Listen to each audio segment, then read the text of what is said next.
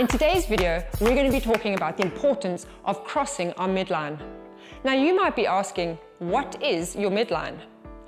Well, if you were to draw an imaginary line from the top of your head all the way through your body down to the bottom of your feet that divided both your body and your brain into right and left sides, that would be your midline. Now we know that the left side of our brain is responsible for controlling movements on the right side of our body. And likewise, our right side of our brain controls movements on the left.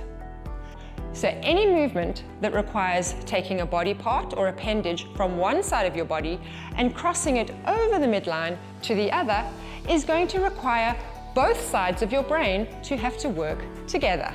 Crossing the midline is a vital developmental skill and is linked to higher learning skills such as language, speech, handwriting, math sequencing, reading, body awareness, sensory integration, and other skills that are essential for critical thinking.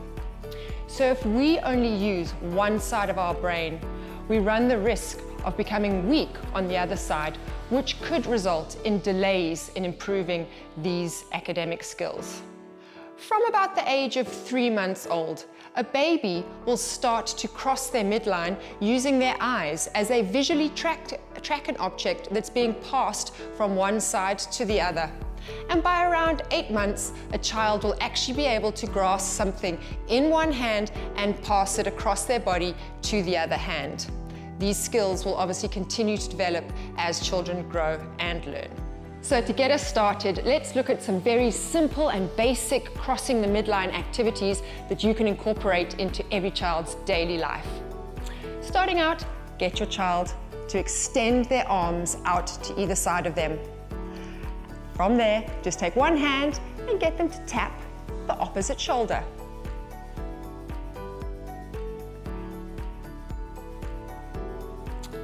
To start making things a little bit more tricky, you can get them to take their right hand and tap their left knee and switch it over to the other side.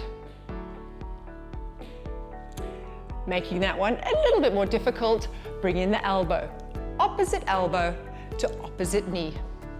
Children can work at their own pace, but making sure they are crossing the midline and taking the opposite sides together. Another activity would be your windmill. Get your children to stretch out nice and wide.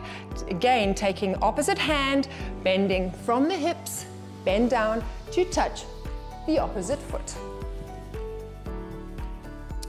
Another nice activities to do are your twists. Hands out by the side, get children to twist from side to side, pulling both arms across to each side as they twist. You could also work behind the body.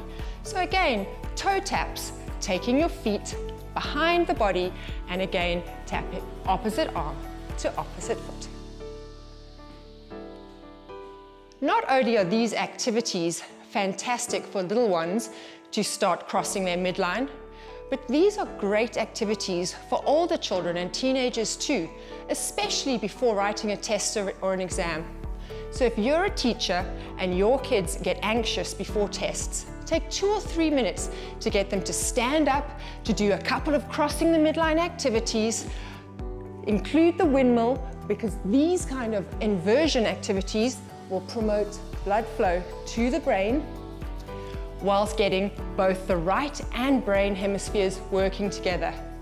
End off your crossing the midline activities by getting the children to cross their arms across their chest and gently rub the pressure points in the lobes of their ears.